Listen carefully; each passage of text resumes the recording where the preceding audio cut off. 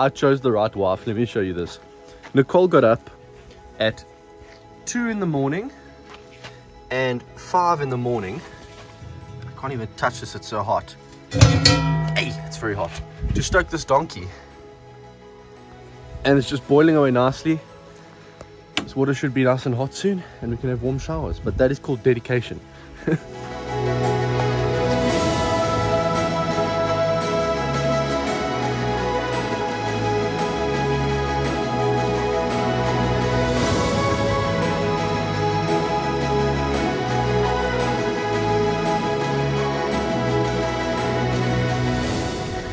So we are actually in pack-up mode this morning. Funny thing is, we're not actually leaving. We're just moving to a different spot. We're moving from the old school Oxwagons to a modern day Oxwagon. We're going to be packing everything into the vehicle, heading out early, doing hunting the whole day, and then early afternoon we're going to head out to the top of a mountain to a beautiful campsite overlooking a valley. Set up there for the afternoon, make a nice little fire, cook dinner there and watch the sunset, maybe get some monkeys while we're at that spot. But yeah, there's so much potential on top of these mountains that we haven't really had a chance to explore, just because it's quite a long drive up there. But being able to stay up there is just going to give us I think a different perspective and allow us to experience a different part of the farm that we don't often get to see, which is great. So come along with us, it's going to be fun. Let's get this Oxwagon up the mountain. Bye bye Oxwagons, see you next time.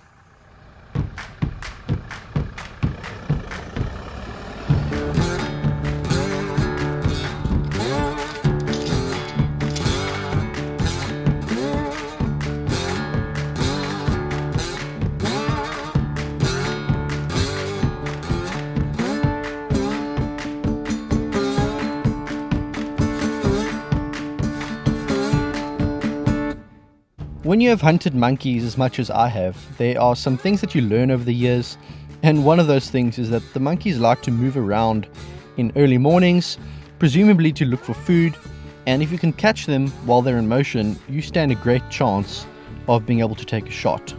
We stumbled across a troop of monkeys in the best possible place, running across a cliff face with nowhere to hide, and I ended up having to put a little stalk on to get into a shootable position for my first monkey of the day. This has to be the best scope cam clip of the entire trip for me. Perfect lighting, perfect headshot, and these 34 grain javelin slugs at 1050 feet per second out of my Impact M3 just do the business.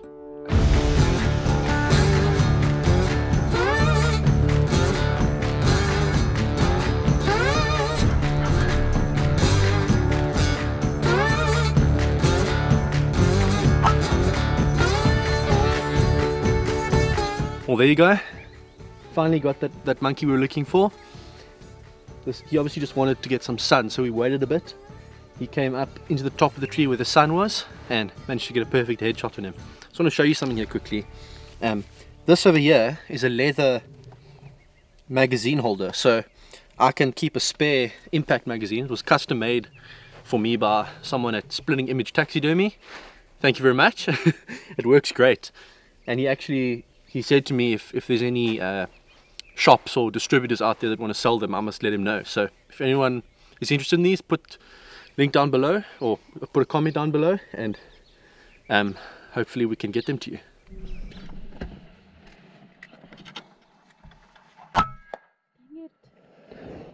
So we've just hit that perfect time of the morning now, when the light is just at the right angle that the monkey's kind of silhouette with like a silver lining, if you can call it that, and it's quite easy to spot them. It's also the time when it starts to warm up, so the monkeys are climbing up to the tops of the trees, and it just makes it so much easier to see them. So we're picking them up much easier, and it just shows how many there are. I mean, we're seeing them probably every 200 meters in the road. There's a new troop. It's crazy. So I guess it's just a case of moving on to new locations, and you know, because once you shoot one or two in a troop, they all go into hiding, so you have to kind of keep moving. Another way to do it is if you see a troop and they go into hiding, you drop someone off, and then the vehicle keeps going. The monkeys think you've moved on and that person can ambush them, but it's tricky because of the height of the bushes and the grass. You would have to take basically a standing shot, which is very difficult. So we prefer to kind of keep moving and use that strategy and surprise them a bit while they're in the tops of the trees, because when they're up in the trees, it's easy to get into a position to shoot them. You can lie prone, you can rest on a fence pole, you can rest on a branch, you can rest on the bull bar of the truck. It's very easy. But yeah, it's been a good morning so far. Got a few down, hoping that our good luck continues.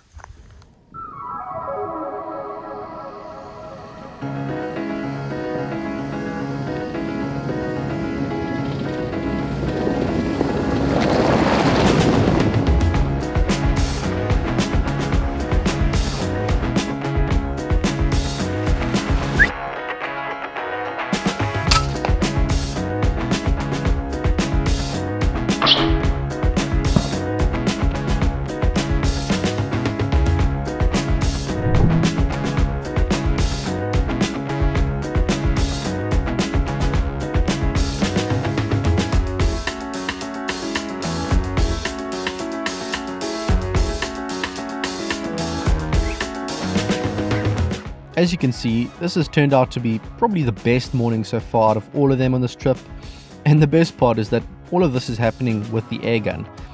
Yes, part of that is luck, we are just showing up at the right place at the right time, but this Impact M3 shooting such heavy slugs at these blitzing speeds makes it so easy. I don't have to worry too much about the wind, and from a 25 meter zero, the slug only drops 1.8 mils at 100 meters. That's unheard of for a production small bore PCP airgun.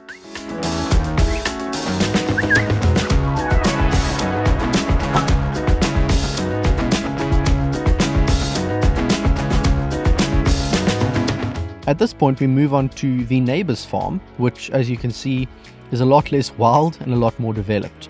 We'd been asked by the neighbor to come and help with a monkey problem, and of course that is a request that we don't turn down. This is a beautiful location with mountains all around, the sort of place where you just come to relax and soak up the sun, and we head down to a field where we'd seen monkeys the year before, hoping to get some shots in. Straight away we see plenty of guinea fowl. Unfortunately we hadn't got permission to shoot any, so we leave them alone, and we start prepping for a monkey onslaught with the 22-50 this time. Running out of ammo. It's just a little bit too far for the airgun.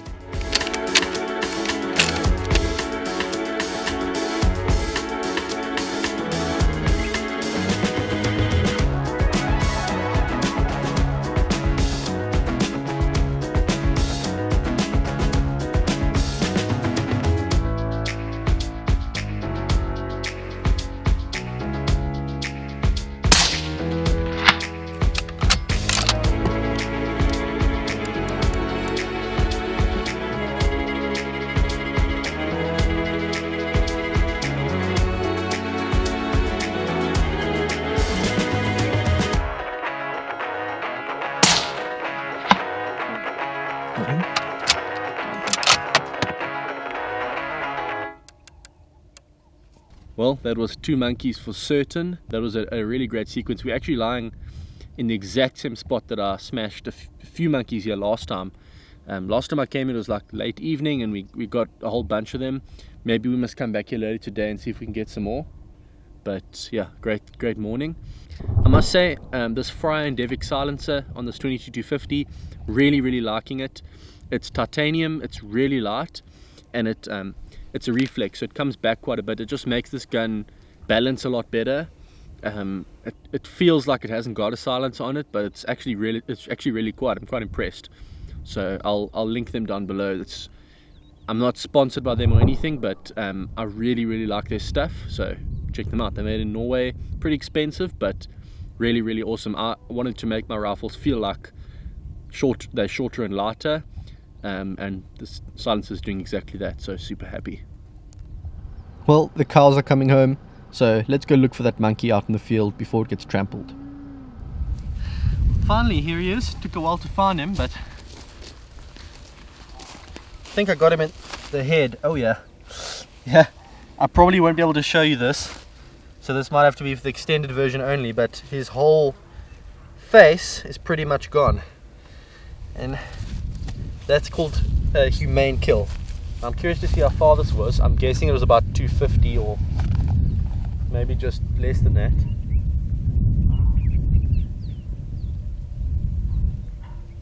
Yeah, 254 meters, perfect headshot. And he was standing upright, so what I did was, I think I might have aimed for the head but dialed a bit under 250 just in case it was further, then it would drop a bit further down and hit it lower. But as you see, it hit perfectly in the head and there's brains everywhere, so very happy with that. Cool.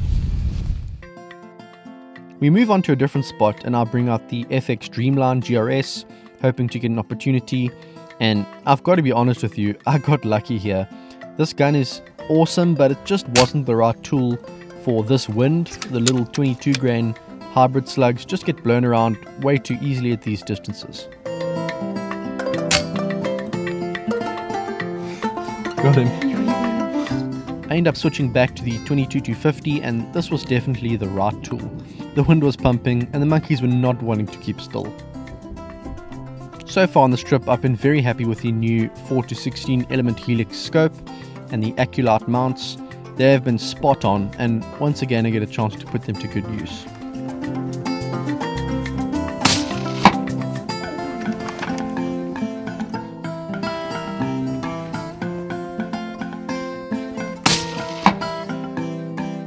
Love that sound. Well, that was a nice little section with the two GRS guns, the Dreamline GRS and obviously my 22-250. I finally got a monkey. It was like the craziest situation because this gun is not set up for long range shooting. It's not very powerful. It's only shooting like 40 or 45 foot-pounds, something like that. And we got a shot at 180 meters, and I had to just, I missed a few times, and then I finally got my wind call right and held a bit over as well and smashed him. So got my monkey down with the Dreamline. Hopefully we can get a couple more, but then came into this field here and managed to blitz a couple more monkeys with the 22-250. This 22-250, I mean, some of these weren't hit so great, like a bit far back in the body, but it's torn them in two, and that's kind of what it's for. It's very forgiving. Those bullets are made to, those 50 grain VMAXs at like 3,800 feet per second are made to just completely disintegrate upon impact. It also makes it safe because once the bullet hits an animal like this, it's not tumbling and going forever. It's actually, there's nothing left of it. So very happy with that.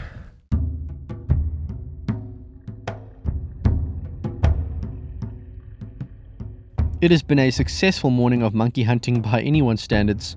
It's certainly not easy to target such clever animals, but we decided to change things up and focus on a different species for a while. You may remember when I came out here last year during lockdown to these rocky slopes and managed to get some dassies down for the farm workers' dinner. Well, this place is a dassie hotspot. A little over half a century ago, this canal was built, and the resulting rock structures provided the perfect little paradise for dassies. Nicole is behind the Dreamline, and we're hoping to get her a dassie or two to round off a brilliant day of shooting. So we've come out to a spot here and basically planned our day around the hope that there'd be dassies out here. This is the perfect ecosystem for dassies. We've got a section of big boulders here, which was formed back in the 60s when they made this big canal up top here for all the irrigating all the farms. And the canal on top and this little stream at the bottom created like a natural barrier for predators, so the dassies are pretty safe in the middle. Big open place so they can see if any predators are coming, and in the morning it gets really good sun here, so there's lots of dassies here. We know this because we saw them, was it yesterday or the day before? We came past here and actually managed to get a few, and we thought for certain that if we'd come here like 10 o'clock in the morning as it starts to heat up, that we'd see a whole bunch, and for some reason they're just gone, which just shows they're very unpredictable little animals, and sometimes they just have their own plans. But yeah, we're really hoping to see one, but that's just the way it goes. We've got the beautiful Dreamline GRS, which I actually haven't shot any animals with yet. I've only done target shooting and reviews with it, so I was really hoping we could get some, and I was really hoping we could get Nicole's first dassie, but alas, that's just the way hunting goes. Doesn't look like they're going to be coming out now. We'll either come back here later this afternoon or maybe tomorrow and see if we can catch them at a time where they actually want to come out. Maybe we'll see some monkeys on the way back and hopefully we can get a few.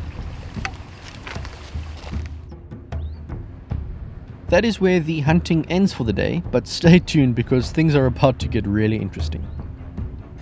So we're about to try something different. There's a mountain pass going up here that I've never actually driven before, partly because my previous vehicle couldn't do it and also partly because I didn't know that this was even part of Witmoskua Farm.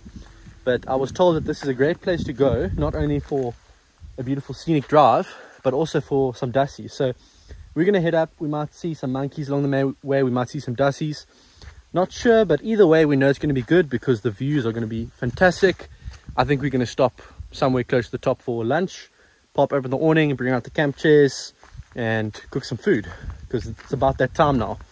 And after that, depending on how well it goes, actually regardless of how well it goes, we're going to take a different mountain road up the opposite side of the valley, and we're going to set up camp for tonight. I want to try to do that early because yeah, it's just nice to be able to relax, sit down, have a beer, and then start getting ready to watch the sunset without rushing. And we may get some monkeys on that side too. So let's hit this road and see what happens. Up ahead we see a road that we think is the right road.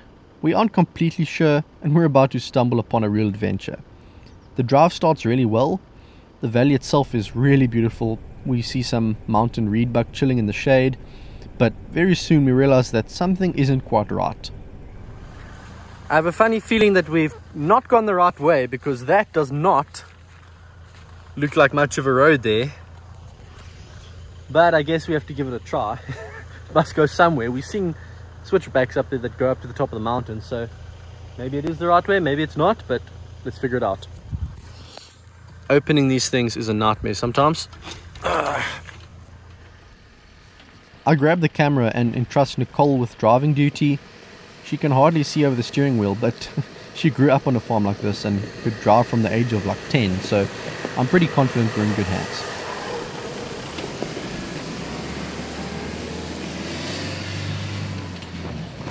The further we go up the valley, the more overgrown the road becomes, and when we start seeing full-on bushes growing in the middle of the road and big boulders hidden in the grass, it makes me a little bit nervous.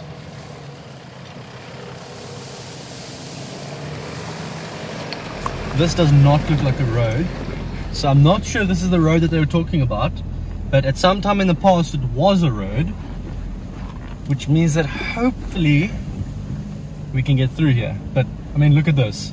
The grass is basically higher than the front of the truck. There's some big boulders here.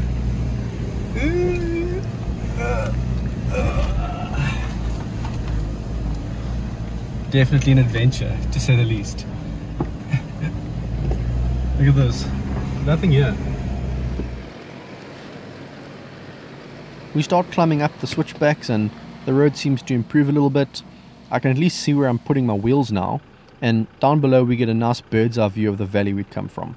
Farmers in the area, if you're watching this and I've trespassed onto your property, I really do apologize. We were well and truly lost. So it looks like we've reached the summit of our little mountain pass that we weren't supposed to go on, and on our way down now we've just joined onto the road that I think we were supposed to be on. You can see this one's been ridden a bit, but look at this. I mean, we've just stopped off to take in some views. These mountains are spectacular. Look at that. It's beautiful, eh? Insane. Despite the drama, the views made it all completely worth it. Time to head down though and onto our campsite for the night. Well, this is really cool. We're coming down the other side of the mountain now, and I'm actually spotting my old favorite Dussie hunting spot, that cluster of rocks that where I filmed basically all of my Oxwagon Diary Dussie videos. It's just down there. But yeah, it's nice to just see it from a different perspective. Maybe we'll get to pop back there sometime, but for now we want to leave those low-lying spots to recover from the drought, let the Dussie population come back up again, and probably be at them next year again.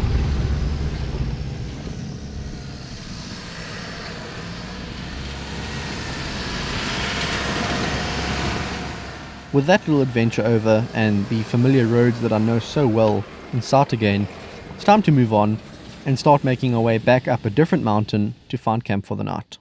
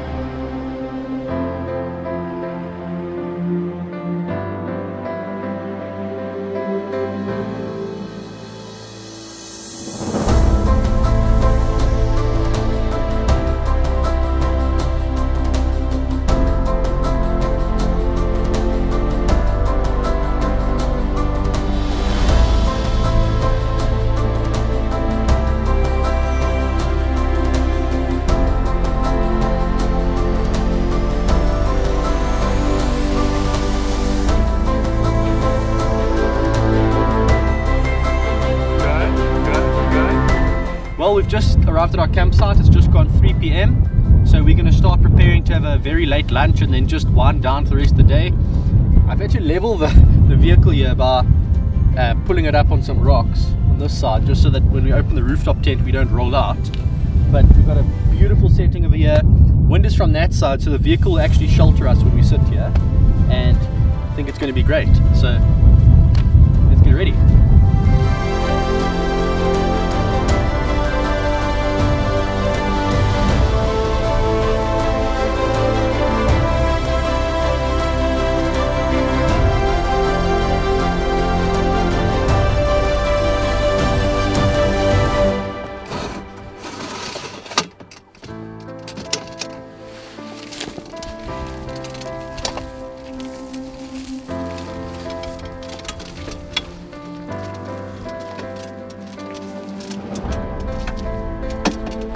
So, sun is going to be going down soon.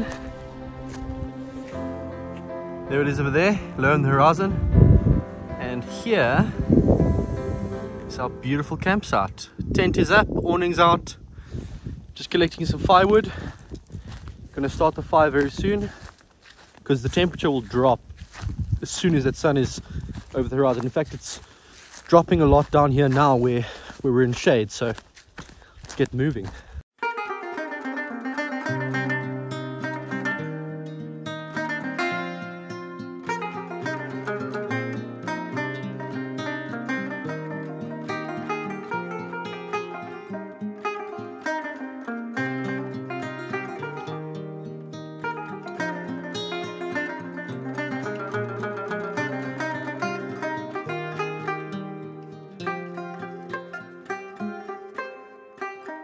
As the sun starts to set, I'm tempted to try put into words just how breathtaking the experience of camping up here really was, but I don't think I'd do it justice. We were really lucky to have good weather. It could have easily been miserably cold and windy at this time of the year, but we just absorbed all the sights and sounds and smells around us as it got darker, eventually putting some meat on the fire and finishing the day with dinner.